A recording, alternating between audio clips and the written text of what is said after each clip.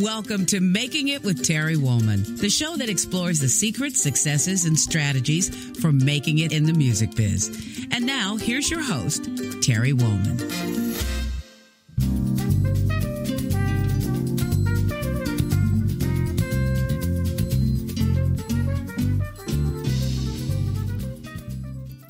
Welcome to Making It with me, your host, Terry Woolman.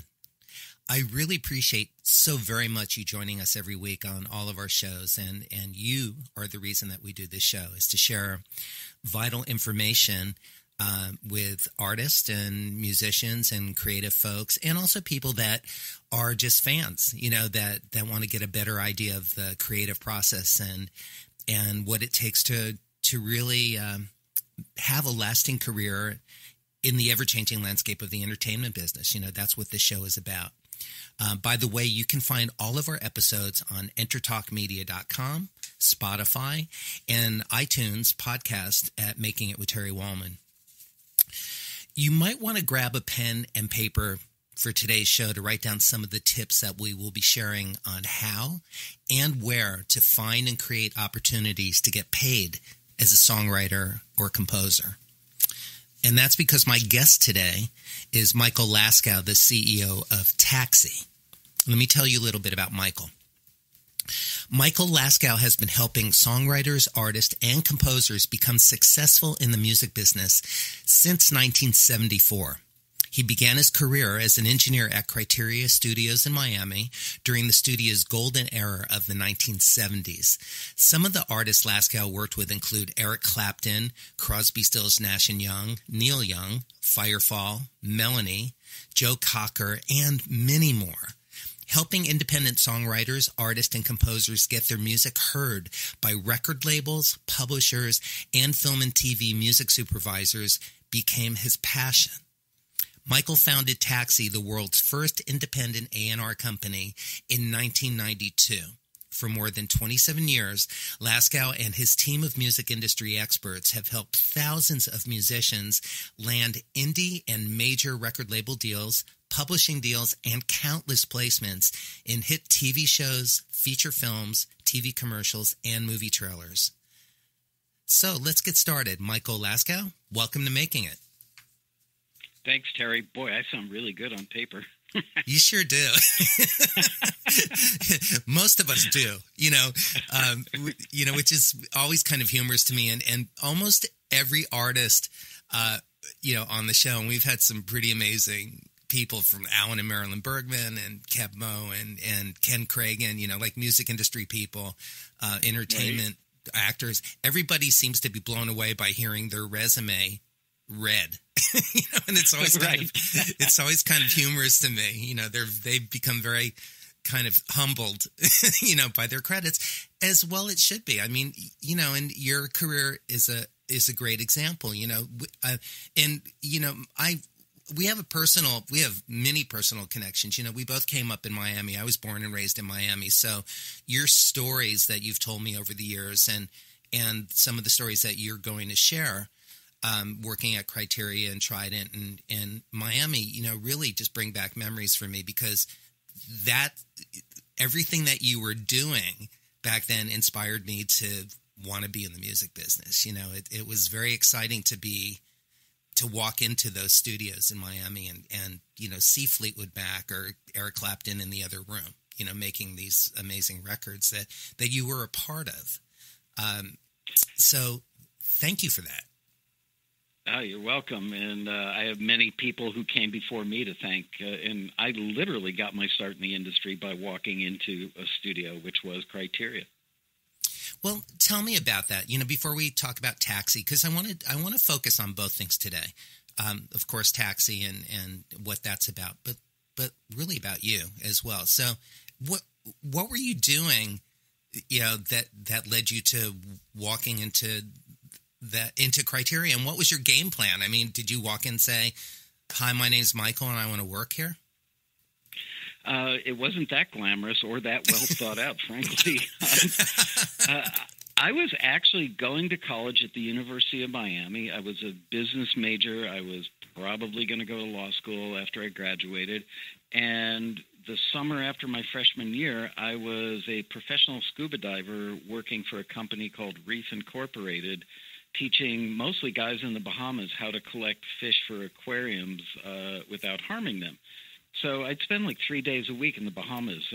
Great job for a 19-year-old flying down, on a little pontoon plane 3 days a week, teaching guys how to collect fish, cooking a lobster on a stick over an open fire on a beach, then flying home.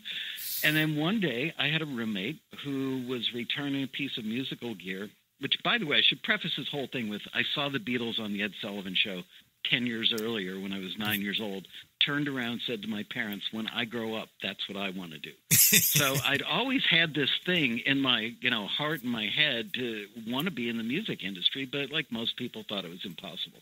So jump ahead, I'm Scuba Boy, I'm living in Miami, and a roommate went to a place called Ace Music, which I'm sure you remember. It was kind of like a Guitar Center, but Miami's version of it in the 70s. And I was milling around the store, noodling on guitars, whatever, and I overheard somebody say, "Hey, boss, I'm taking the string ensemble over to Criteria for Stills." And I whipped my head around and went, "Steven Stills?" And he went, "Yeah." And I said, "Can I go with you?" "No." I begged, pleaded. God only knows that, I don't think I gave him any money, but I finally talked the guy into taking me, and he said, "Look, when we get there, sit in the lobby. Don't talk to anybody, and I'll be out in 10 minutes after I set this thing up. Just behave yourself." "Okay." So I'm sitting there, and an older gentleman, which ironically he was probably younger than I am now, he walks through the lobby with this hippie-looking dude, and the old guy, in quotes, says to the younger hippie guy, "Man, this place looks like crap. We need somebody to clean up the lobby." And I jumped out of my chair, dropped my Billboard magazine on the floor. I remember it was like a Mexican tile floor, and the spine of the magazine made this like whack sound. And he turned around and he looked at me, and I jumped out of my chair and raised my arm and started waving and said, "I'll do it." He goes, "Do what?" And I said, "I'll clean your lobby." And he looked at me like, "What the hell? Where did you come from?" So he literally grabbed me by my shirt sleeve and took me over to the front door and gave me a little push and said, "And stay out." And so I looked through the glass door until he disappeared down the hallway, and I opened the door and said to the receptionist, "Is that the owner?" She said, "Yeah." "What's his name?" "Mac Emmerman." "All right, cool, thanks." So I called him 5 times a day for 5 days straight until Friday afternoon, 4 o'clock, 25th call of the week. He actually came on the line and he said to me, "Look, kid, you're driving my receptionist crazy. If I interview you for a job here, which is going to be an internship if you get it, and you don't get the job, do you swear you'll never call here again as long as you live?" I said, "Okay." I jumped in my car. I drove up there, got past the receptionist, walked up the stairs to his office, knocked on the door, "Come in." I walked in, walked across the room, and before he could even stand up from his desk, I reached out, shook his hand, and said, "I'll be the first one here, the last one to leave, and I won't let you down." And he looked at me and said, "Okay, you got a job." That is perfect. Yeah. That attitude has set the course of your career, too. Yeah, I mean, you've got to, when an opportunity presents itself, you've got to be smart enough and bold enough to go for it without being obnoxious. I think I was obnoxious with 25 calls. But the first 24, right. Right, exactly. Well, so where did you get your engineering background? Was it just from learning, being there and being an apprentice? I learned on the job there. As soon as I started, like the first day, they said, "By the way, the RIAA, Recording Industry Association of America, has a weekly class here, like an engineering 101 class, and you should take it. You can take it for free." And I said, "Great." So I took it, and the guy teaching it was named Carl Richardson. Carl and Albie Gluten. Yeah. Yeah. And I knew Carl. This was actually even before Carl and Albie started working together, I believe, on the Clapton stuff. And Carl was a great teacher. And so I learned from his class, mostly microphone placement and microphone selection.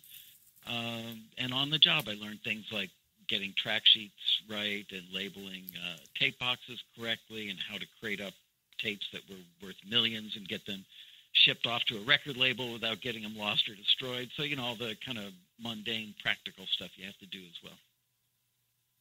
So let me ask you something. During that time that you were working, that was really one of the epicenters of the music industry. So you had a front row seat, to really watching the process of what it was like to make records and really what it was like to be an artist at that time. And you've been in the music business for a long time. Comparing then and now, you and me both.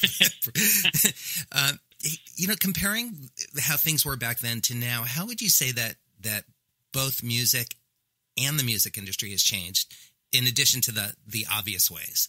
I mean, what the essence? What is there a different feeling now, or is it the same sort of blind, stupid passion that and vision that had you call 25 times? Is that did it feel different both. back then? Okay. It's both. It still takes somebody who's passionate to want to be in it, because you're going to get kicked in the ribs 1,000 times before you succeed at anything. So you've got to be driven by that burning desire. But, it used to be that one person with an acoustic guitar and a great song could make it as a songwriter, let's say. Mm-hmm. Nowadays, you've got to be good enough to get yourself networked with what's called a camp, meaning, a group of writer-producers, usually between 3 and 6 or 7 people, and they're usually attached to an artist or 2 or 3, and that's how you end up being a songwriter on big records. So it used to be, a solo or a sole practitioner, if you will, could learn their craft, either by osmosis and listening to a lot of music and working really hard at it, and maybe even taking songwriting courses, but just, doing it every day until you keep getting better, and it does take years. Well, eventually you'd get a publishing deal as a staff writer with Universal or Warner Chappell or somebody, and then they would pitch your material to big artists that had record deals. Nowadays, you become part of a camp. And frankly, I don't know how you become part of a camp. I think that it's way harder as a sole practitioner to make it today's industry. It's interesting that you would say that, Michael, that you don't know how to become part of a camp, because you were still sort of on the front row of the music industry. You are constantly touring and doing public speaking and hosting your annual road rallies that we'll talk about later on the show. And so, you've got a really good sense of the music business, but there's still a bit of a mystery, or to you? There is. Nashville is kind of unto itself, and I see camps popping up there, and I think that in order to become part of a camp there, you've got to live there, and you've got to be around long enough that they realize you didn't just blow into town like a carpetbagger and expect everybody to recognize your greatness a week later. Mm-hmm. And eventually, by going out and having a beer and meeting people and co-writing with people who are beneath you on a skill level, and then people above you on a skill level, eventually you will fall into a camp of people, and hopefully that camp of people gets to write for some big artists, and that's how you launch a career there. Mm-hmm. Pop music is somewhat similar in L.A. and New York. It's all about friendships and trust, and you got to have enough craft that people are willing to bring you into their little. It's almost like a witch's coven or something. True. You have to be invited into the secret club, but once you are, if you can hold your own, it can be very, it can launch a career. Yeah, it's the Illuminati of the music business. There you go. By the way, just a quick aside, did you finish your business degree at University of Miami, or ever go pursue becoming a lawyer, or did you just I didn't pursue becoming a lawyer, but I've certainly hired a few in my day. I did finish my degree there. Ironically, I ended up graduating with a business major and a minor in music. Now, the funny thing was, I wasn't good enough on any particular instrument to audition into the music program at the University of Miami, which you well know is one of the best. Extremely high level. Yeah. and back then it was one of the few, and you know, might have been the best. And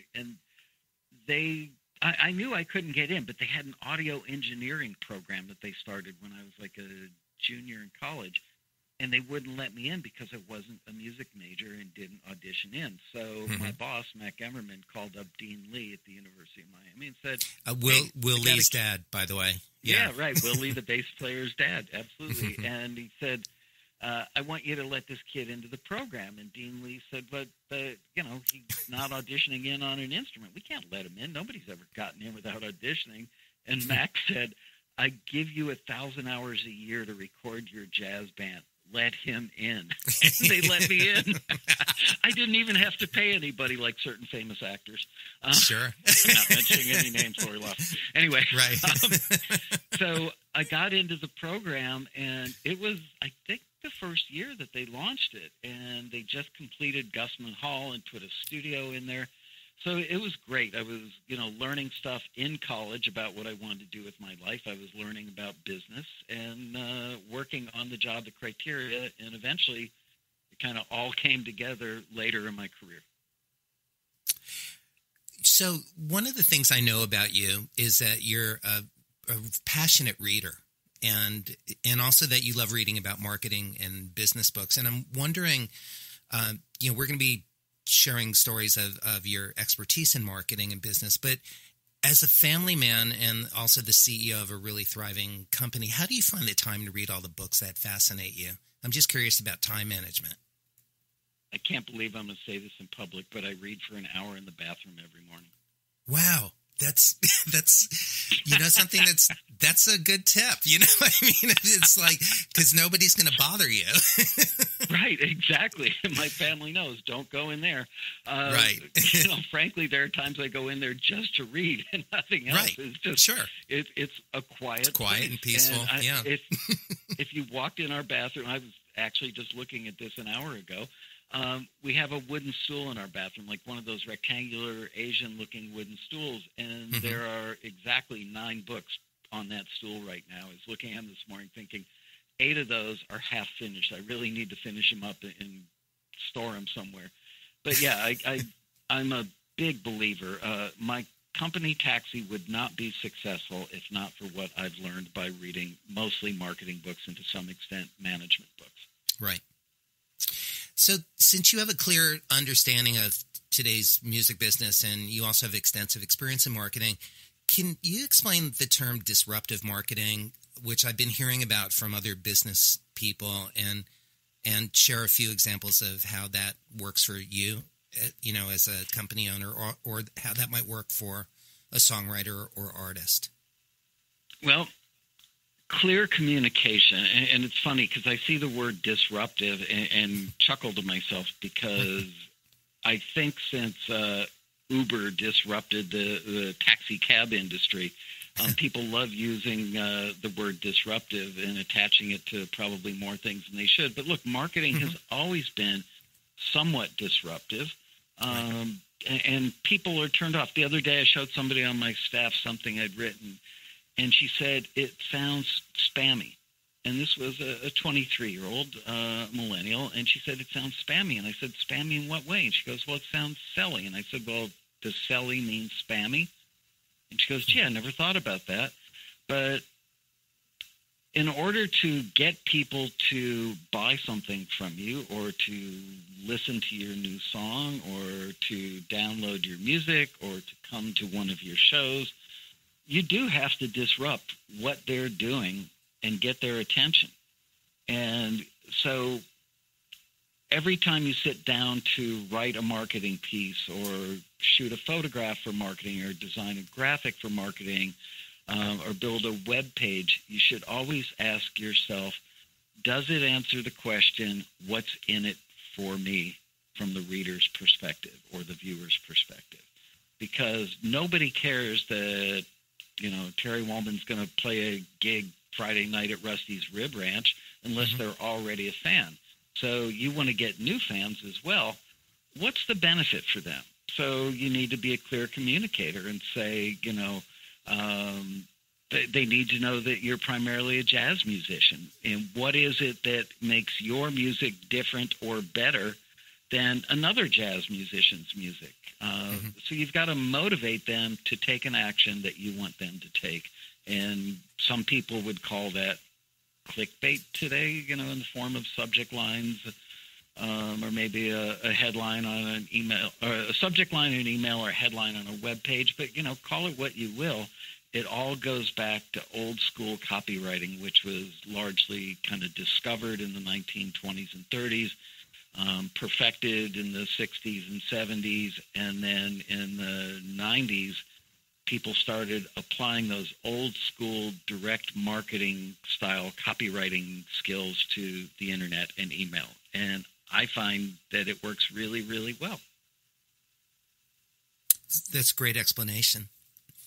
And I agree. It does work really, really well. It's you need to get people's attention, and either, your opening example of the 25 phone calls to Mac at Criteria, or even, having the balls to, get kicked out of the studio and then wait till the lobby was cleared and walk yourself back in again and sit down and resume being quiet, so that you didn't miss the opportunity, that you had been invited to, to participate in. I've noticed. Oh, sorry, I didn't mean to step on you there. No, it's okay, Michael. Go ahead. Something I've noticed during my entire career, and this is true of musicians and other creative types, whether they're visual artists or authors or whatever, they don't like to market themselves. People hate Is it that they sell. don't like to market themselves, or they're not really qualified or capable? Well, they've not become qualified or capable because they'd be embarrassed to do it. Oh, okay. People hate to ask anybody to give them money. People don't want to say, "Hey, buy my thing," or do this. They want somebody else to do it for them. They just want to be creative, and I understand that. They just want to make their music and have somebody else swoop in and magically, put them on a magic carpet and take them to whatever their desired destination is. But in today's music industry, and I guess this goes back to the first question you asked me, is if you're an artist trying to make it, you've got all these tools, vis-a-vis the internet. And you've got social media, you've got email, you've got websites, you've got podcasts, you've got, downloadable music, you've got a zillion places to stream music. But why would somebody want to stream your song versus 10,000 others? You've got to answer that question, what's in it for me, from the listener's perspective. So if you can drop a hint as to what kind of music it is by the way the song is titled, rather than some obscure title like Marsha's song, what if it was like, Down and Out Blues? That's a really bad example, but at least it's blues. So if you're a fan of the blues, you're going to be more motivated to listen to that than an orchestral piece or something. So even something as simple and little as the title of the song really matters in the grand scheme of things. Absolutely. Let's talk about Taxi a little bit. I want you to give a brief description about what your company does and is, and also what your mission statement was when you and your co-founder Michael Lederer first visualized creating this company that was doing, you filled a void that existed, and you came up with a solution that was multifaceted, that accomplished more than just one thing, including mentoring. So what I'm curious about how you would describe your company and what your mission statement was when you first sat in that room in Miami thinking we should start a company. Well, Michael Lederer, who is my former business partner and closest friend in the world, was my RA at the University of Miami. And we both loved hanging out in his dorm room or mine and brainstorming business ideas back in the 70s. And we used to say, God, someday when we grow up, we should start a business together. So after I had done, 10 or 15 years in the studio, and then I ended up managing a big audio, probably the biggest audio post facility in the country, if not the world. And then moved to LA and was managing a big general post-production facility in Los Angeles, I missed those moments when I'd be in the studio. Even though I'd worked with a bunch of big artists, there were moments with little tiny independent, unknown, unsigned artists where magic happened in the room. And I loved the look on their face when the track was coming together and they're all on the other side of the glass from me looking at each other like, wow, we're really doing this. Or when they'd come in the control room and listen to a playback and go, holy crap, is that us? I love that. To me, I felt like I was flying, an F-16 or something, sitting at the console, bringing all these musical elements together in a way that made the musicians feel really good about what they were doing, and I knew that it would translate to listeners as well. So that was always in the back of my mind to get back to that. And then I realized that when I worked with those artists, the smaller independent unsigned artists, they all had one thing in common. After they'd blown their life savings to go to a real studio, because you needed to then, because right. Pro Tools didn't exist, and neither did laptops. They would save up $5,000, $10,000, $20,000 and go record demos, and then they couldn't get them to anybody. And I just remembered that and said, you know what? I heard about this thing called America Online, and I joined, and I instantly saw that, wow, you can communicate with a lot of people using this. It wasn't even called the internet yet. Right. And so I called up Michael Leder and said, I've got an idea for a business. I need money. Do you want to invest? And the plan was to create a network whereby people in the industry told us what they needed at any moment in time, whether it was a song or a certain type of artist. And then we would disseminate that information using America Online to tell the artists and songwriters and composers what was needed by the companies. Then the writers, artists, and composers would send music that was specifically for each of those requests, if they had it, to us. And I hired a room full of people that sat there and listened to every single song that came in for each request. And their mission was to determine, is it on target for what was asked for, number one, and is it good enough that they'll listen to it and go, wow, I'm glad they sent me this. It's not wasting my time. So that was the mission. But I realized early on that it had to be about more than just access. It had to be about education, because somebody could be really talented on a musical level and be really uneducated about how the industry works. So I see this still to this day, where people get offered a publishing deal and they end up blowing the deal because they're ignorant. And I mean that in the kindest way. They just don't know what a typical publishing deal looks like, or what a fair deal is, or that publishing deals for film and TV are pretty different from a publishing deal for hit songwriters signing to Warner Chappell, for instance. So our mission all along has been to be a service of access to the industry when you've earned it, and to educate you both on a musical level and on a business level to get you to the point where you get those connections and then don't blow them. So that's what we do. We help songwriters, artists, and composers get their music to record labels, publishers, and film and TV people that need music for shows and movies. You also do it without taking a commission, which is a really different business model than any other that I know, and that I would imagine that you know. You charge to be. You become a member of Taxi, right? When I tell people, because a lot of times people ask me about Taxi, because I've had the honor of mentoring and being a part of your company for on and off for many, many years, and still really enjoy mentoring for your annual road rallies and Thank you. We love having you. Oh, I appreciate that. And but the thing is, I remember when I tell people, and I've told you the other day when I had invited you on the show, that when I first met you, and I heard all of these things, I just thought, what's the catch? This sounds too good to be true.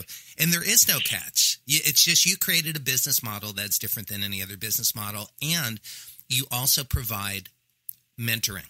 There's a mentoring aspect, because, you can't forward everybody for every single, every song for every single listing, regardless of how talented people are. And instead of, one of the things that made me want to be a friend of yours for all these years and also to be involved with your company was because you thought, well, what can we do besides just saying no? How can we be of service to the composers? And you figured that out. The way was to give back very concise, productive feedback on where they might have missed the mark on that song, what else they could have done to get it closer to what that listing specifically was asking for. And that's one of the things that you guys really focus on. It's not, you said this before when I hear you do public speaking or on your Taxi TV YouTube channel, which I encourage everybody to go look at these information-packed, videos that Michael does. But you basically, you find a way to give them a piece of information that will help them become a better and more successful songwriter and target towards each individual job or gig or opportunity. And that's so cool that you do that.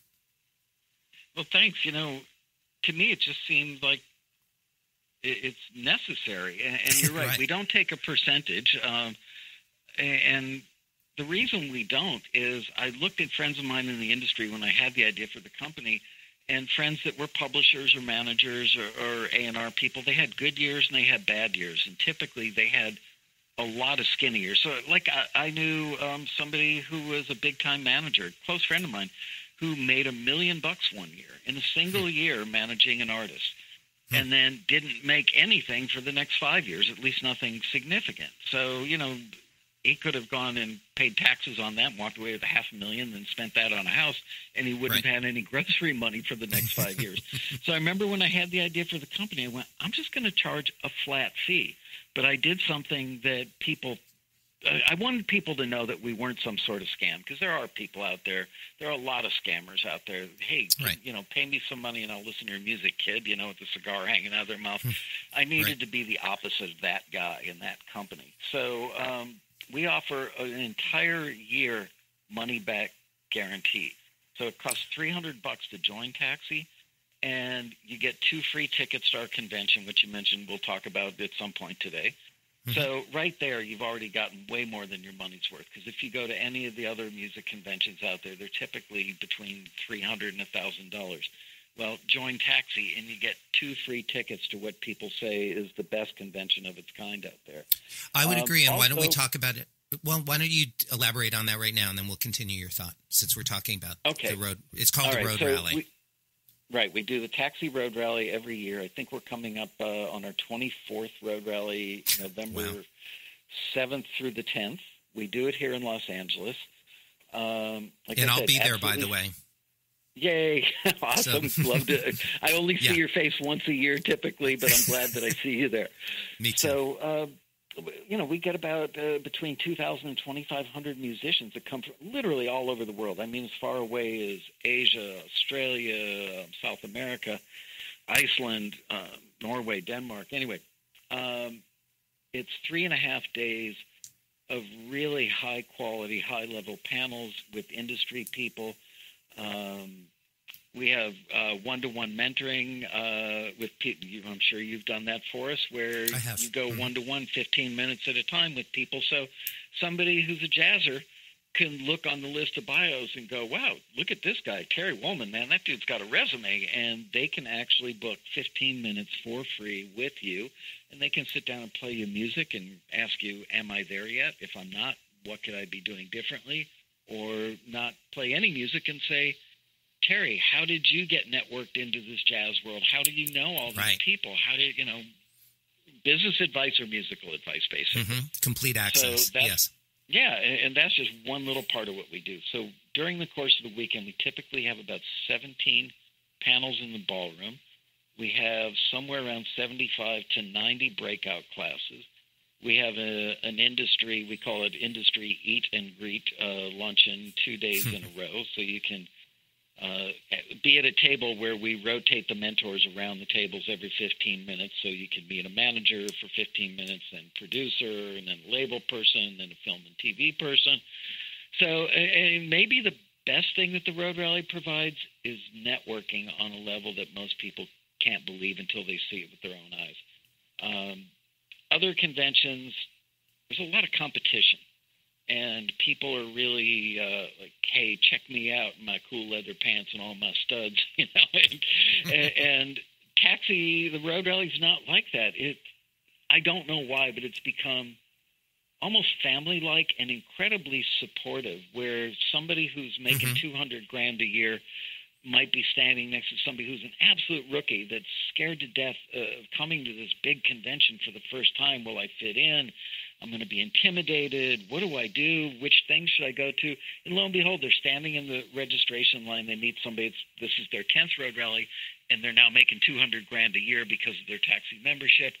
And the more senior member ends up building a friendship with the newbie member, and they end up working together, and the new member, just by showing up at the Road Rally, gets to figuratively ride the coattails in of that more experienced, better connected member just because they showed up. So I think it was Woody Allen that said, you know, or somebody said a big part of success is just showing up. Whoever said that was right. Absolutely. And in addition to showing up, actually being present, like, and being open, and having the courage or the willingness just to say, "Hi, my name's Terry. Right. You know, this is my first time here. What's your name?" Yeah. Absolutely. And that can, like you said, that can fast track you. Just that friendliness, that enthusiasm, that passion that you and I both have, and that anybody who's successful has in any business. You bring that enthusiasm and passion. You don't just stand there in line and show up. You really show up.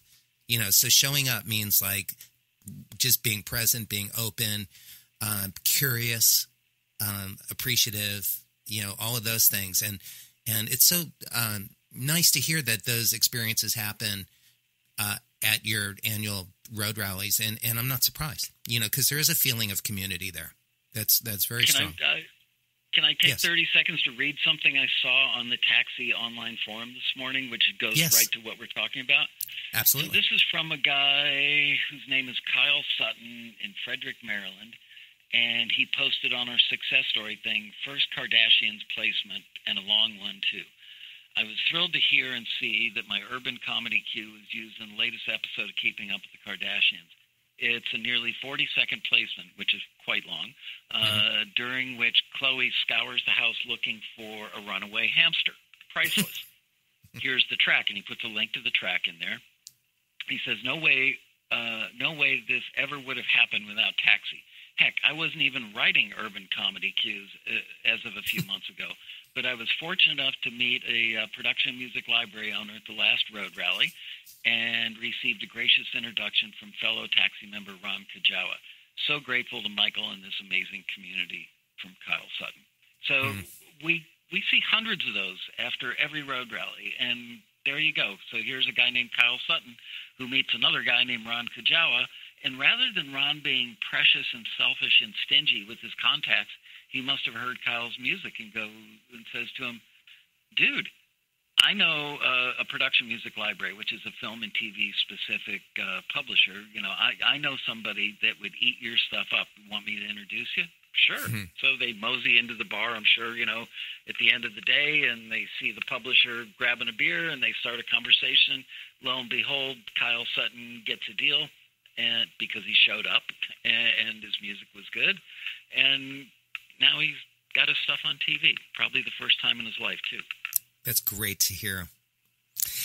Hey, Michael, so since you're out in the public a lot, you travel, you just got back from speaking in Hawaii, and you do your weekly shows and everything, and, you know, you're really like, you're in the trenches. You know, you're not an unaccessible CEO.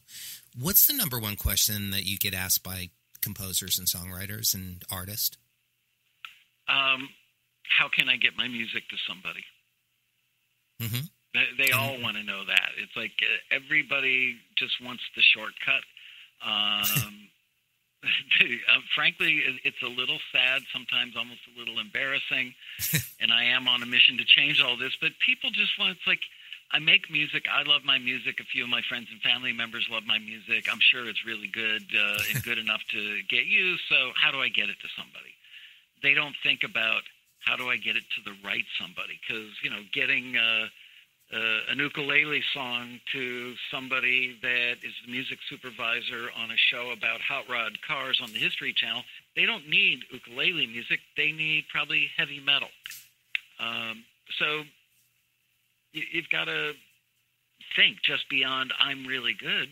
Think about who needs what and when they need it. Those are the keys. So what are some of the answers that you give them? I know you encourage people to do their homework, to read. Mm-hmm.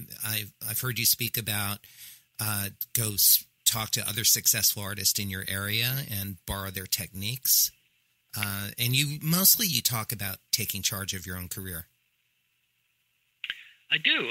Again, it goes back to people waiting for that person to show up and put them on the magic carpet ride to success.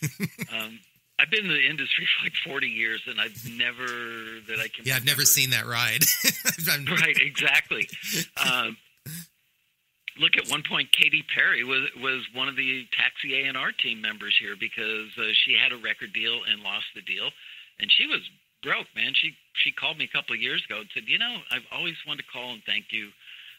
She actually was writing with Max Martin in Sweden, and she called me from the studio, I believe, and said, I was just thinking about you, and, do you know that I was so broke when I was working for you that I had to go to Rent-A-Wreck and rent a car to come out to your office and work because my car had been repossessed. So thank you. So even somebody is talented, and she is immensely talented. You could literally feel it standing 3 feet from her. You knew she was going to make it, but she still had to go through the process of paying her dues. And so that's what I tell people is, don't expect to be swept off your feet. Somebody's just going to tap you on the top of your head with a magic wand and everything's going to change overnight. Chances are, like, if they join Taxi, because frankly, I think it's the best way for most people, not all, but for most people to get their start in the industry, join Taxi. But don't join Taxi if you think that you're going to send in 1 or 2 or 3 pieces of music in the first 30 days and everybody's going to swoon and the magic carpet's going to show up at your front door and whisk you off to a magical career. It doesn't work. But if you have the idea or the mindset that the first year is kind of like training wheels, you're going to learn more about the industry. You're going to learn about your strengths. You're going to learn about what you need to improve. And you're going to learn the language of the industry, which is very important. You're going to learn the difference between publishing deals and film and TV publishing deals. All those things are what you're going to learn in that first year for $300. And then in the second year, maybe you'll earn $200, $300, maybe $500 or $1,000. Maybe you'll get lucky and earn a couple thousand. But you're still not going to be a star or a major success. The Taxi members have come up with the phrase, the 5-year plan. They did that on their own. And basically what it says is plan on doing this for 5 years. And sure enough, the majority of our 6-figure earning members all would tell you that it took them 5 years to get some traction, probably to make, like between 10 and 50,000 a year. But then in years 5 to 10 is when they go from 50 grand to 150 grand a year. We've actually got one member who in 2014 or 2015 told me he was making 280 grand a year, all from placing what I affectionately call stupid little instrumental cues in reality shows. Like the Kardashian thing that we just talked about. And he's the biggest proponent of the 5-year plan. So if you're asking for what I tell people, what advice I give them, it's be prepared for a 5-year run. But if you do it on a regular basis with intent and with focus for 5 years and not think about it for 5 years, actually do it for 5 years, you will probably at some point be able to walk away from the day job you hate and do music as your full-time gig. Which is not unlike many other paths that people take in their careers. I parked cars the first year I worked here. I also toured with Billy Preston, but and I'm referring to these stories because pretty much everybody that I've interviewed, or almost everybody, No, I would say everybody. They had their jobs. They were, whether it was scuba diving, which some were more fun than others, or parking cars, or, some pretty well-known people driving taxis their first year or two out here. It was, basically a 5-year plan, that was slow and steady with a sense of purpose and keeping your eye on the ball and not getting distracted by other things. So that makes perfect sense. And it's cool that the members have come up with that term themselves. Yeah, not only did they come up with that, but they came up with another one. I'm actually looking at a bumper sticker on my desk that the members made and gave me one, just as a here you go, dude. And it says, write, submit, forget, and repeat. And it's a takeoff on the, wash, right. rinse, and repeat. Write the music, submit the music, forget that you submitted it. Don't sit there and dwell on, wow, I wonder if Taxi's going to forward it. I wonder if the person on the industry end is going to take it, and sit there and stare at your mailbox or your telephone waiting for them to light up with the big offer. Just keep making more music, because with every piece you do get better. Even if the next piece sucks, you're still a better writer and or producer and or engineer, because most people are doing their own stuff at home. You're better than you were with the last piece. And you ultimately, one of the keys to success is it's a numbers game. So right. Don't pin your hopes on one piece of music. Pin your hopes on, you've got 200 of those, what I affectionately call stupid little instrumental cues. You've got 200 of those with 3 or 4 or 5 or 10 different film and TV specific publishers. That's when you start to get traction, and you start getting a couple placements a month or a few a month, and then it just builds. And the cool thing is, especially with film and TV stuff, it's cumulative. Mm-hmm. So after 5 years, you might have 500 tracks out there in the wild. Well, after 10 years, you might have 1,500 out there, because you get faster every year. And that's when you start to make serious money. You've got to have enough seeds planted in enough gardens to see the plants start to grow and bear fruit. Well said. Yeah, Michael, I was a little surprised I came up with that, actually. No, that's good. Right. As it was rolling off my tongue, I'm going, wow, I actually sound like I know what I'm doing. Yeah, well, surprise, you do. You can go back and reread your resume at the end of our conversation, and if you ever need a little moral boost of accomplishments.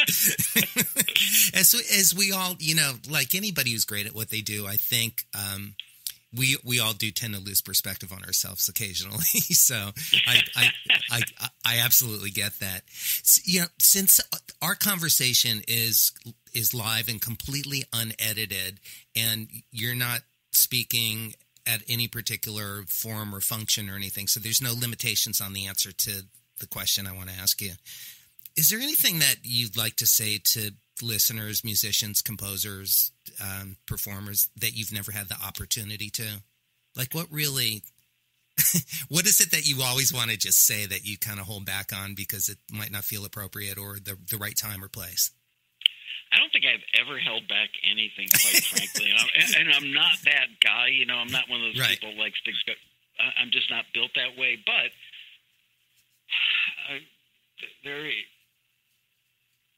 I did have a guy come up to me the other day, a guy from Russia that was complaining about how much America sucked. And I said to him, then why don't you go back to Russia?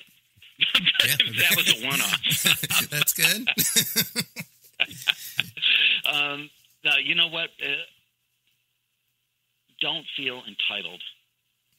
Just because you want it doesn't mean that the world, the universe, God, or anything else or anybody else owes you your dream. But you have to have the dream, and then you have to develop the dream into a plan.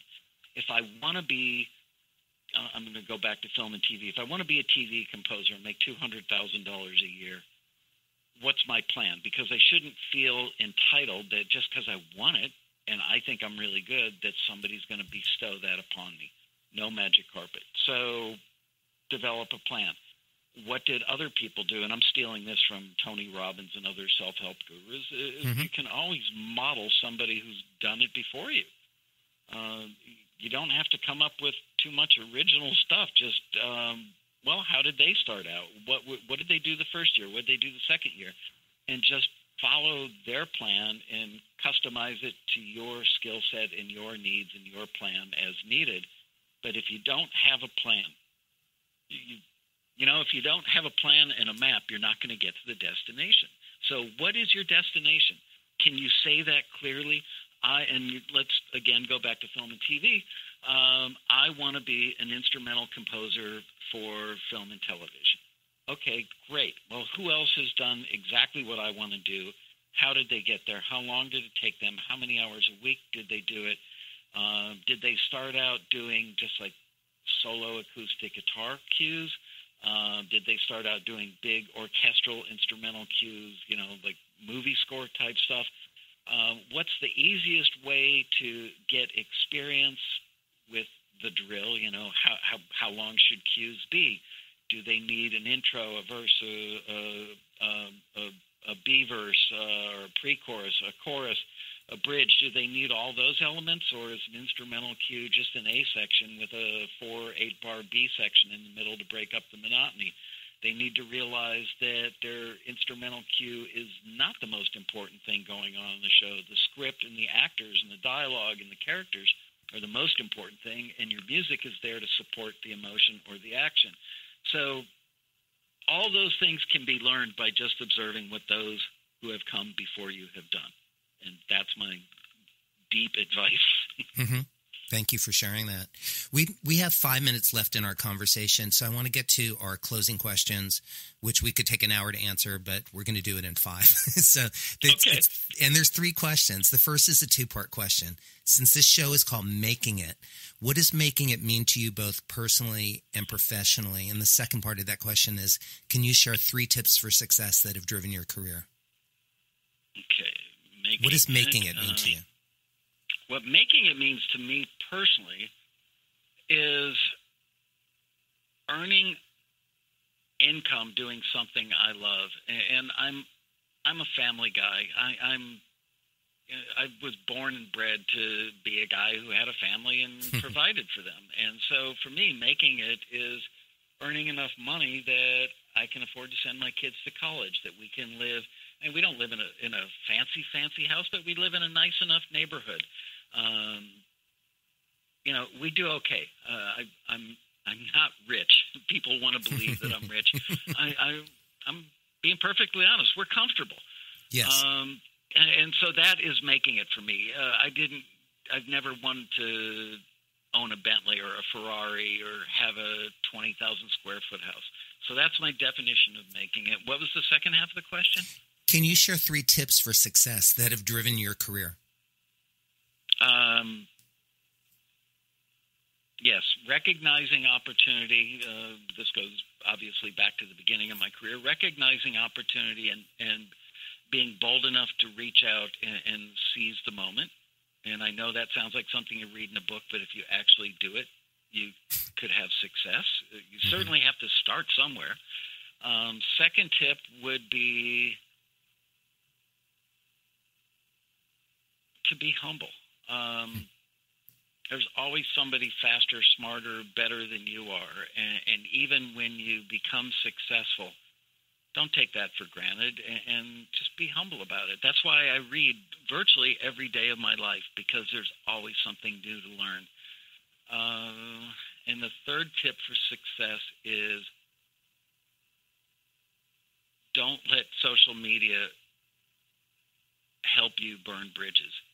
Yesterday morning, Sunday, as I was packing up to leave the hotel and fly back to L.A.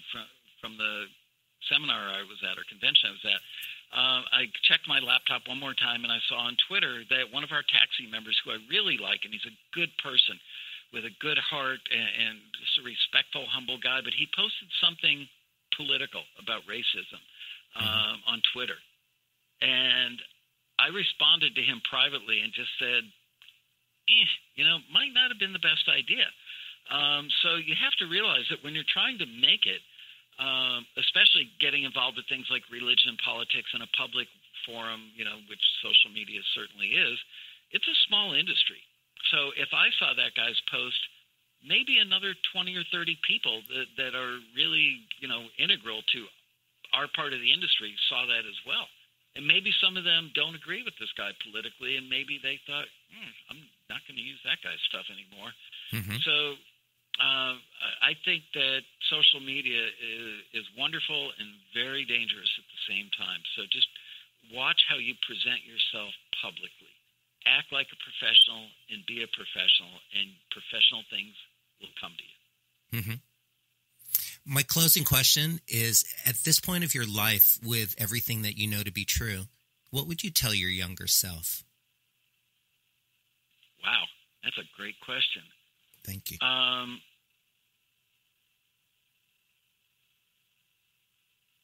You really can be anything you want to be if you're just willing to work hard enough at it. When I started Taxi, I had $22,000 in the bank. My partner, Michael Lederer, gave me $60,000 to start the company. I burned through that very quickly. I didn't understand how much it would cost for marketing and advertising. And my wife and I we were engaged at the time, and we were so broke that we were literally looking under cushions on the couch to find change to go to a bar and order a Diet Coke so we could eat the free nachos and peanuts on the bar, and that was like date night for us. Mm. We couldn't pay rent and buy groceries at the same time. We were so broke. And I was literally taking eviction notices off of my door every month for about a year and a half, always just making it by the hair of my chinny chin.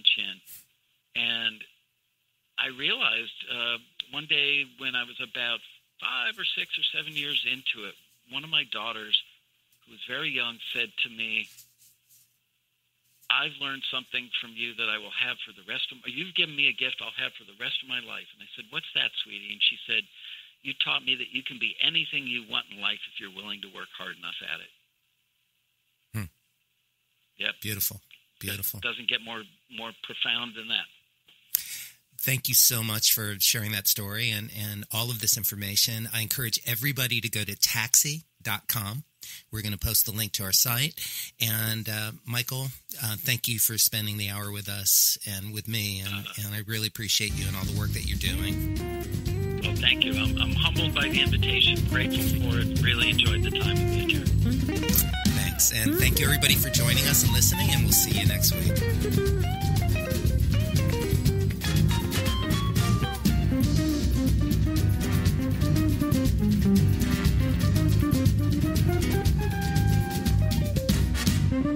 Again next week for another great episode of Making It with Terry Woolman.